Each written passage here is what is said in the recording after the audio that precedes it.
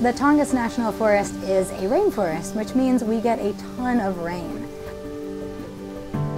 Alaska in the sunshine is undeniably beautiful, but I do encourage people to embrace those rainy days because this is Alaska when it's most alive.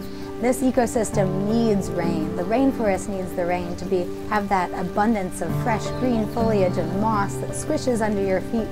The glaciers need rain to feed them.